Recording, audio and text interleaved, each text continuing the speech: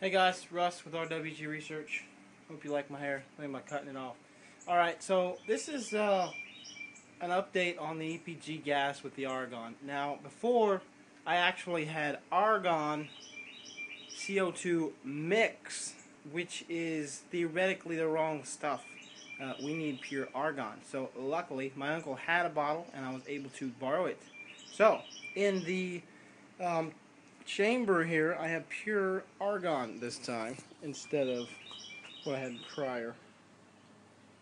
Argon, not CO2 mix. So I'm going to fire it up. I have no idea how this is going to react, but hopefully it'll react pretty cool. So 3, let's see, get a little better. There we go. 3, 2, 1. Alright. So it's just, it actually made it weaker. And the pressure doesn't rise either. Where beforehand the pressure went way up.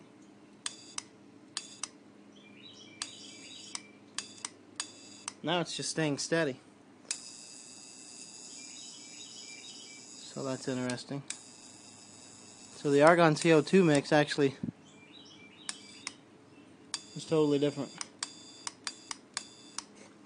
Alright, well let's go ahead and hook the argon back up and let it run through this chamber and see what happens. 1, 2. So 1 second while I take this off.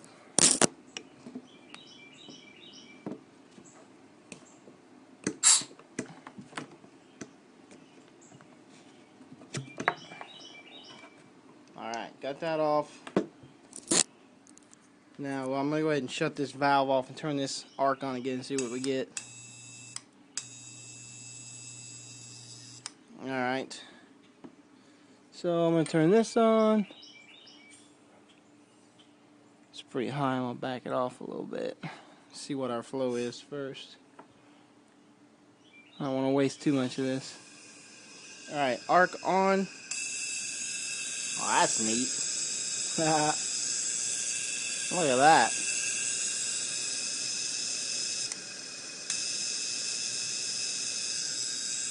It's much better from my view.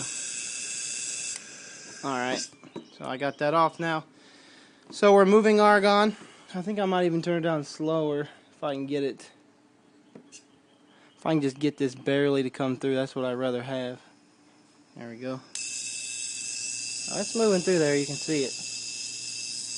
Now what I'd like to know is, can I extract electrons?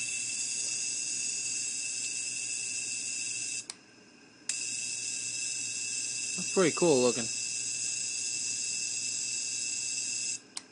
Alright, so I'm going to see if I can extract electrons. I'm going to go get a coil, wrap it around this thing, see if I can light a light bulb. Alright, I'll be back. Alright guys, so I've wrapped this with coil.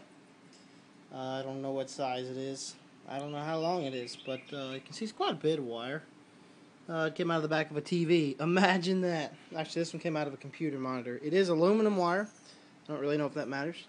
But I did learn something. If I pressurize this, the more pressure I got in here, the brighter my arc, as you can tell. So that's a lot brighter than it was at low pressure. And last time with the CO2 mix, the higher the pressure, it wouldn't arc at all. Now I can get this thing all the way up, you know, as high as I want to get it. They were at 50 psi, and it climbs as well. Look at that higher pressure. Look at that thing go up. Okay, so it does. Now here's what's interesting. I've got this coil connected to itself, so the coil's shorted, and then the coil goes out to this light bulb, 12 volt, out to ground. Alright. Now the light bulb does not glow.